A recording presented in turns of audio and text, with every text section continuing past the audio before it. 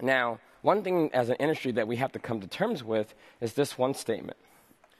I believe the majority of the people managing infrastructure just want a PaaS. There's only one requirement. It has to be built by them.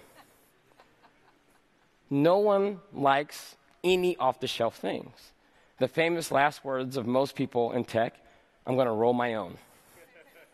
And once you do that, you're setting yourself up for tragedy. Now, a lot of people have started to think about building their own PaaS, and most of the technologies you've been hearing about the last couple of years, a lot of people are starting to adopt things like Docker. And you ask, why Docker? Why is Docker becoming the foundation of most platforms that people either buy or build? And the real reason most Docker is important for most people is because it's like the first time people decouple their application from the machine. All the hype around Docker, there's real benefits. And this idea that I can have an application that's self-contained is where the first stage of portability comes into play. And then once you start to have things in Docker, it makes it super easy to decide where you want to run that. But that does not solve all your problems. Anyone here think Docker solves all their problems? I have snake oil to sell you. Once you get to Docker, you start to think about the next step.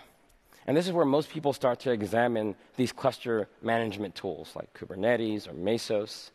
And the goal here is that when you adopt one of these platforms, they also decouple you from something. But this time it's the infrastructure.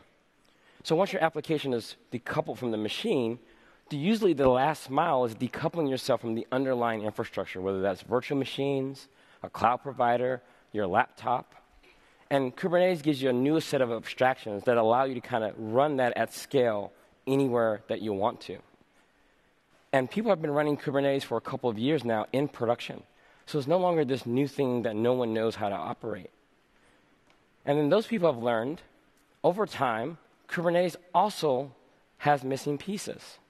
Now, it's a much better starting point to build a distributed systems or your own platform, all these APIs built in. But what's missing? So when you go out and ask people, what should I do to actually run my applications, whether it's microservices or monoliths, there are things that you have to do that we mentioned earlier on. And then they'll recommend products like this.